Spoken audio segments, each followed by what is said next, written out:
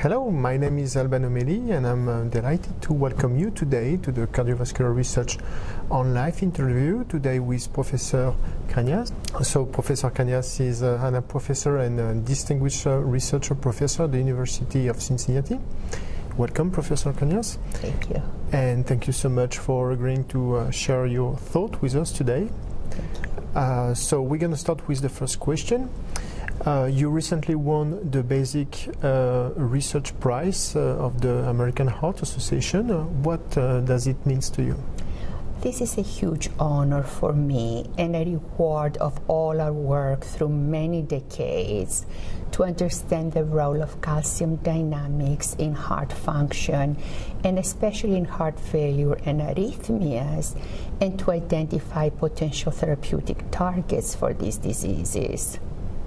So then, what would you consider to be the key milestone discovery in your career? Yes, it is the role of phospholamban that we uncovered in the heart, especially under basal or flight and fight conditions, which paved the way towards therapeutic approaches to target phospholamban or its partners as potential therapy in heart failure as well as arrhythmias. We also found several phospholamban mutations in patients with heart failure and arrhythmia, and now there is a phospholamban foundation organized by the patients, and we're working closely with them to develop potential therapy for them. So then, what is left to be achieved in the field of cardiovascular research to prevent fatal arrhythmias and treat heart failure? Yes. Basically, how do you see the future in this field?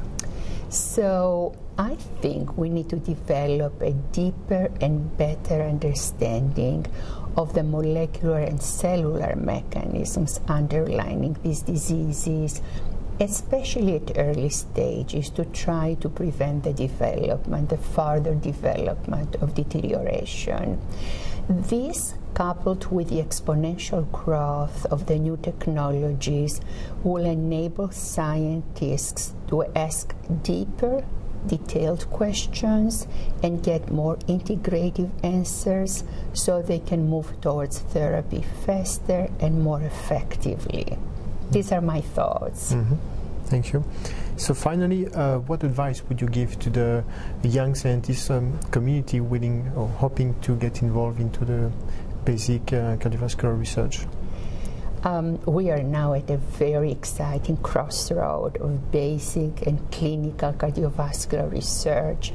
Things are moving very fast and at a very high rate for the young scientists.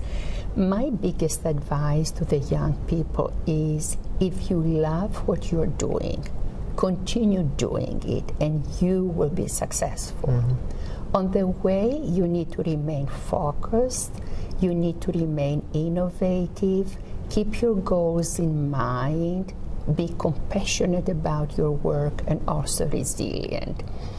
It may take lots of hard work to achieve your goals, but nothing comes without a price. And always remember that science is a playful and highly rewarding activity. The stars should be the only limit for our young scientists. Professor Kranias, thank you so much, and thank you to our viewers.